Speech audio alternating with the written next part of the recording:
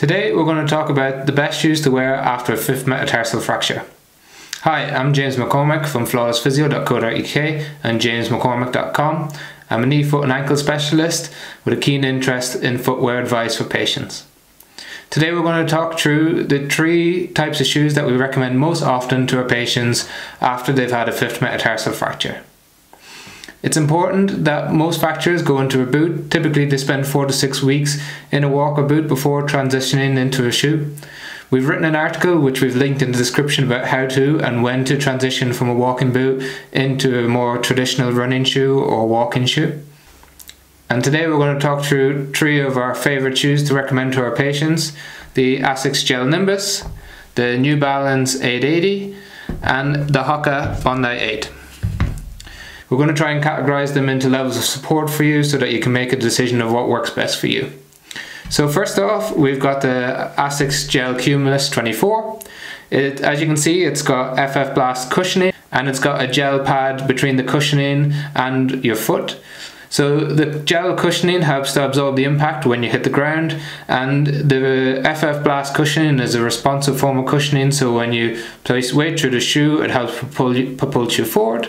It helps to absorb the shock and impact when you walk to take the pressure off your fifth metatarsal. The normal shoe width is generally a relatively wider shoe for the newer Asics, so you don't need to worry too much about compression on the forefoot.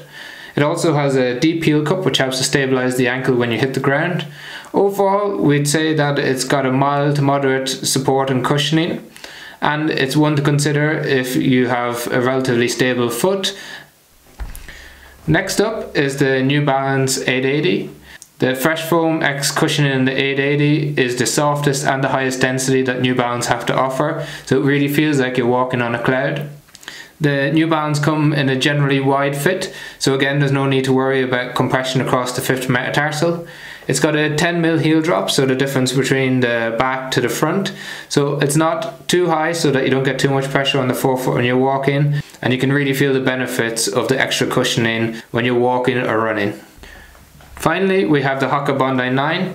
It's one of the most cushioned and lightest shoes on the market. So while there's a bigger midfoot stack, so amount of cushioning on the shoe, it's actually lighter than the other 2 shoes, so it's quite deceptive.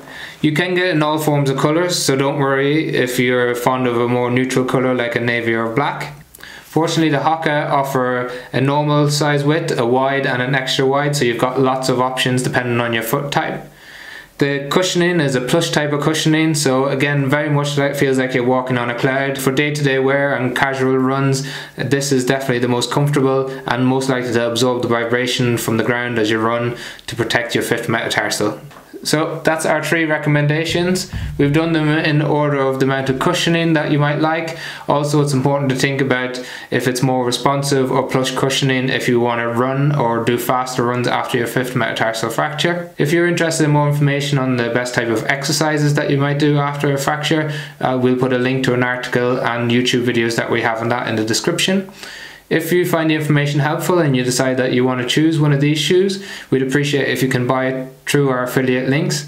It helps us earn a little bit of money to keep the channel going without affecting the price of the shoes. Otherwise, please share, like and subscribe.